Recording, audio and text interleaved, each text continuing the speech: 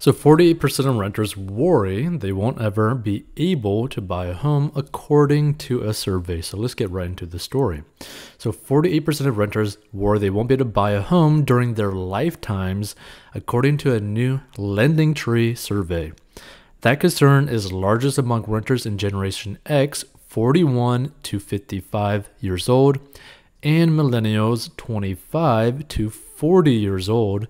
To that point, 55% of Gen X renters and 52% of millennial renters are worried about their prospects of home ownership, according to the survey, which was published August 31st.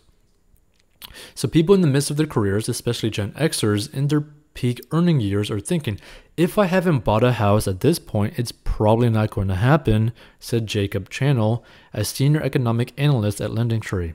The sentiment is concerning since home ownership represents a large source of wealth for the average family, Channel said. What they've been seeing for a while now, especially during the pandemic, is home prices rising really fast and wages not necessarily keeping up, Channel said of renters. Now, the U.S. middle class depends on home equity as a source of wealth, more so than wealthy families, who tend to own more financial assets like stocks and bonds, according to the Pew Research Center.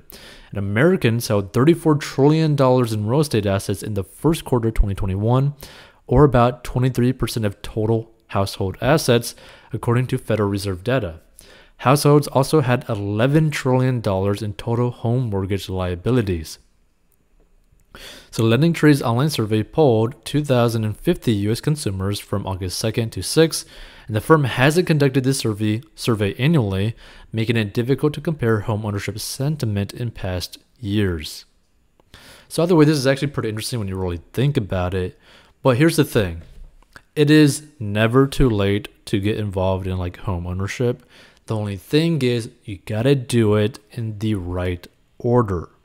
So if you want to master your money and get out of debt so that you can go through the process of getting a home that is not a curse to you, but more of like a celebration, then go to 40inbox.com to learn how to master your money and get out of debt so that you can be in a good, healthy financial position to buy a home in the future.